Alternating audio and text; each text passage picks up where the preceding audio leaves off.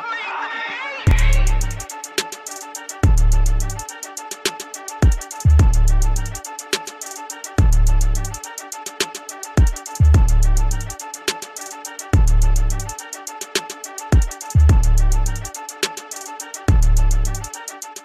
evening. Welcome to another installment of Real Chip TV, where we're talking Eagles. This week, Weekly Chirp. It's our second episode. Here, Tom Oresco, founder of Chip God blog, and a new timer, Kyle Dudek. Thanks for joining the show. Kyle, tell us something about yourself. My name's Kyle Dudek. I'm a Temple grad with a marketing degree, and I'm ready to talk Eagles football with you guys. Yeah. So, big news this week. Bryon signing his contract, 5 years, $70 million. Tom, do you think it's justified? I think he deserved it? I do think so. I think he's one of the best players in the NFL, let alone on the Cowboys. Probably their best player now that DeMarco's here with the Eagles. And yeah, I do think he deserved it. I was, hoping it would draw out a little longer, maybe create some type of a camp distraction. But he got what he deserved there. Kind of reminds me of T.O. a lot. A lot like T.O. Yeah, he's always open. Yeah. He said, very humble of him. He said, now the Cowboys are Super Bowl contenders because he signed the contract. Gotta disagree there, but as do I. I think they lost key piece in DeMarco there. That's what really hurt them. Yeah, I think he's just happy he got his money. The Giants, on the other hand, unintended, Jason Pierre-Paul lost his right index finger. So, just trying to picture that. That's awkward at the line. Like, you're not. It's definitely going to impact his play. Sal Powell says he could be out. The recovery is just till November. What do you think? What does this do for the Giants' defense or lack thereof, Kyle? I think it definitely puts a big hindrance on their defense. While his career has kind of been up and down. He had an outstanding rookie career, then he kind of fell off a little bit, and then last year he really made a comeback. But just think about it. Losing this finger here, when he's going up against the line, he's not going to be able to put his whole palm on the guy. And plus, getting used to his new hand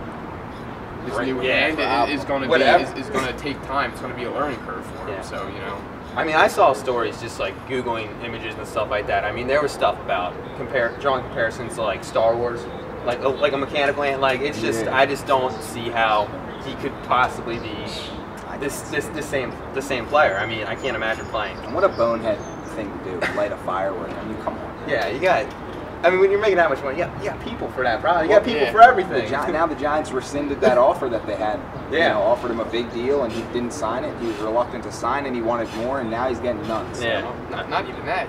Put the firework on the ground. Don't hold it in your hand and light it off. Yeah, kids, be safe. Don't play with fireworks. I guess if we want to talk the other teams, Deshaun Jackson has a new reality TV show.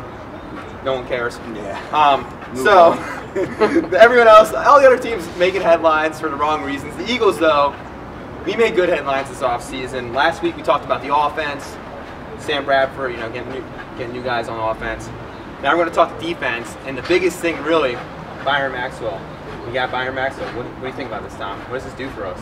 I love the guy's intensity that he's brought to the team, the tenacity and the swagger, the championship background, and it really all starts, with a thought. And when he said that he thinks this team could be a Super Bowl contender, that's, that the young guys like Jordan Matthews and, the young guys on offense see that and they say, like, hey, man, now we have this guy backing us. Our offense was, top 5 in the NFL in 2 years in a row, and now we have this guy on defense is going to lead our team, and I think he's going to do a really, really good, going to make really good improvement for our secondary. I completely agree. I just want to add in that him coming from a Super Bowl background, like Tom mentioned, and and he also wants to get out of the Richard Sherman shadow and prove that he wasn't just being a product of the good Seattle defense. This shows he's actually as good as he's made out to be. So. Yeah, I think he definitely has.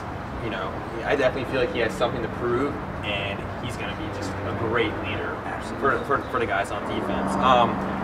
Also, we traded LaShawn McCoy, got Kiko Alonso, so we got some depth at linebacker. Last year I felt like once D'Amico Ryans went out, put in Casey Matthews and really having, once he was gone, it felt like, it's just the linebacker situation got really bad. So, what do you think? What do you see as how do you see Kiko Alonso factoring into the equation? Well, like you said, first of all, having depth at any position is definitely a bonus, because you never know when an injury is going to occur, which, we hope that doesn't happen. But, Kiko Alonso, his rookie year, 150-some tackles, defensive rookie of the year. You know, has great promise, great potential. So, you know, he's definitely gonna have a different dynamic to this defense. Dude, his stats from that one season. God. So obviously we get Byron Maxwell, but the secondary as a whole, it cannot be worse than last year. Bradley Fletcher and Kerry Williams are gone. I don't care how poorly they play. They cannot be as bad as last year. Who do you see like lining up, you know, with Byron Maxwell and Malcom Jenkins? I mean, those are your two key pieces in the secondary. I see a pleasant surprise in camp was Walter Thurmond. He's a cornerback that we signed, and he's supposed to start at safety. The coaching staff approached him about it and asked him where would he rather play, and there's a lot of cornerbacks right now vying for playing time. So saw an opportunity, he took it, and apparently, you know, Maxwell and Jenkins and everybody's saying that he's standing out, getting his hands on the ball a lot. The coaching staff really likes how he's played, so I think he's, you know, his ability to cover and coming from that cornerback background is going to help him in this defense transition into that spot. And Eric Rowe is a guy that we drafted in the second round. Is physically one of the best athletes on the team, and I think that he's going to ultimately win the job over Nolan Carroll and over Brandon Boykin to get that outside starting spot right beside Byron Maxwell. Yeah. No, I mean, it just it really just can't be any worse than last year. Like, it really doesn't matter how poorly they play. I mean, it really is not. I mean, say there's not that much pressure. When you give up 70 pass plays of over 20 yards, I don't think it can really get much worse than that. Yeah, absolutely. No, it can't. So right now, we're gonna roll to the clip of the week. Clip of the week this week is Nelson Agholor just killing it. We're gonna go to right now this deep bomb right here.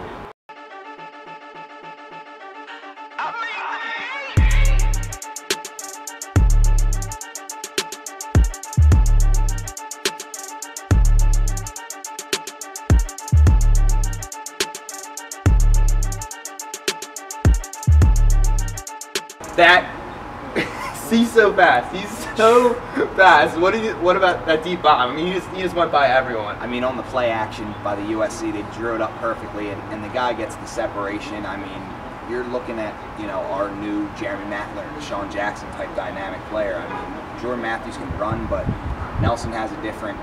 He's got just a whole different dynamic in his speed getting downfield, and I think Bradford's play action pass is one of his biggest weapons for an accurate quarterback, and Sanchez as well. Play action is quarterback's best friend when you commit to that run, and guys like Nelson Agholor and you know, speedsters can really get down the field and take advantage of that, and I think that's going to be huge in this offense. Yeah, and then the punt there. I mean, you're going to have run back kicks, you know, alongside Darren Sproles. I mean, what do you like about that punt besides the touchdown? I mean, well, obviously the touchdown is great, but you know, kind of comparing him to Deshaun Jackson a little bit, I think he sees the lanes better than Deshaun Jackson. I don't think he's quite as fast, but, you know, he sees the lanes better. He anticipates where the holes are going to open up, and that's really what you need in a punt return, especially smart player. Yeah, just a smart player. Exactly. Yeah. I mean, we were number one in special teams last year, and we might have gotten better. I mean, Chip went out and signed new guys' names, Brad Jones and Chris Krasinski. Those are not household names, but these are guys that were special teams, you know, stars, and you know, you don't hear that term ever, but these guys were studs in where they came from. Brad Jones coming from Green Bay. What do you think this does for us, just in this, you know, improving, you know, the return game defensively and offensively? Field position is huge, and anytime you can get a unit on the field.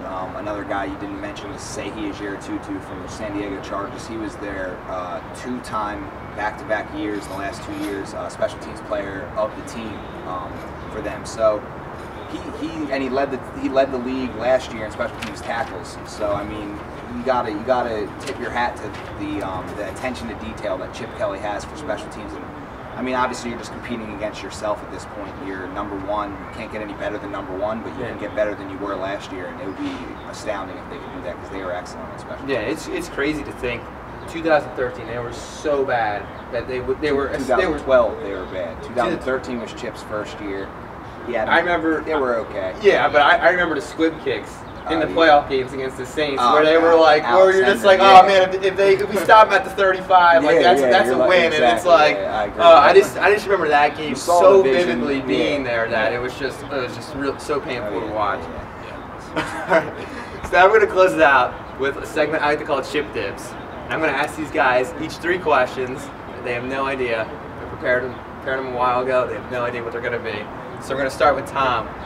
While we're on special teams, are over or under 5 touchdowns in special teams this year?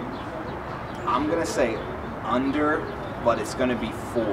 I'm going to say we return a couple kicks and probably, it could be 5. I mean, we block a lot of we blocked a couple punts for touchdowns, so it's up and, I mean, at the end of the day, they're going to produce, and 4 or 5 is probably the range that I'd say.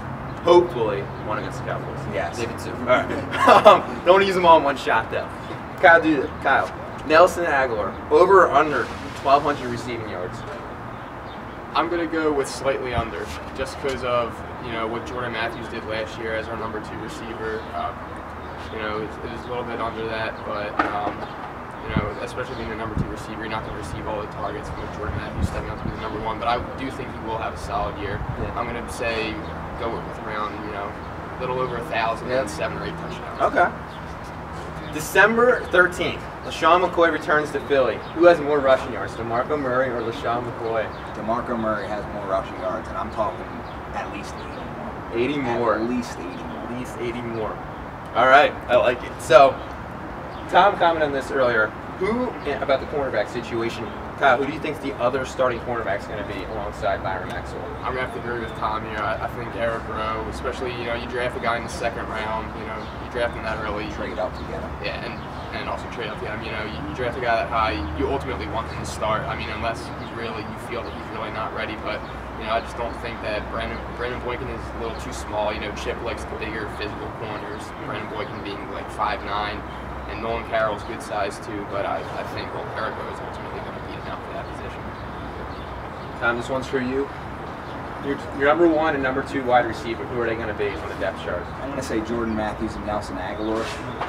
Maybe to start the season, Riley Cooper gets some more reps, but as the season will go on, those 2 will emerge. They're already, forming a brotherly type connection in camp, they say, and it's only going to grow, and they really push each other. And I think they're going to be really, really just very important for us going forward. Not just this year, but the next 10 years. These kids are going to be, growing into men in front of our eyes. Yeah, it's going to be a very exciting thing to watch. Last question, Kyle. Jason Pierre-Paul blew up one of his fingers on his hand, his index finger. If you had to lose one of your fingers on either hand, what would it be, and why? I would say my pinky, just because I think it would be the least important. See, I would have went ring on the non-wedding band. Yeah. I would have went ring. I feel like the pinky, I use it for stuff. Yeah, the pinky's your end grip. I broke my pinky, and it's bad. I'm telling you, you can't grip anything. It's tough. So yeah, I think I can get by. I think I can get by without this one. Yeah. I don't want it. I want to keep it, but I think I can get by. Keep all my fingers. We want to keep them all, but if we had to lose one, I'm just saying, what would yours be? Just while you're at it. I'd probably have to agree with you. I mean, I've had injuries to this thumb, this pinky, so I'll take this one and get it out of there. All right, so we're saying ring, you're saying pinky. Okay. Well, that's gonna wrap it. That's gonna wrap it up for this week's edition of the Weekly Chirp. Join us next week.